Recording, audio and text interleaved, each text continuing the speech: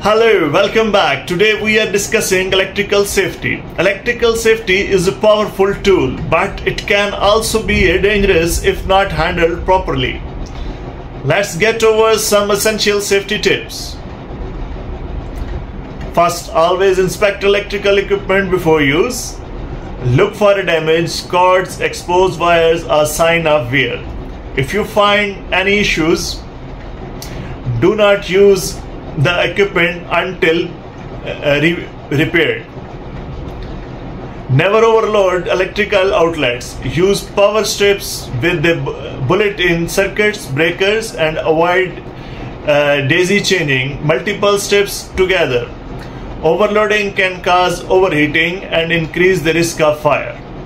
Ensure electrical equipment is properly grounded. This helps to prevent electrical shocks. Use 3-pronged plugs and outlets and never remove ground pins. Keep water and liquid away from the electricity devices. Water conducts electricity and can cause short circuits or electrical shocks. If you are working in a wet environment, use equipment designed for such conditions. In case of electrical emergency, know how to shut off the power. Locate the main electrical panel and learn how to use it. If someone is electrocuted, do not touch them directly.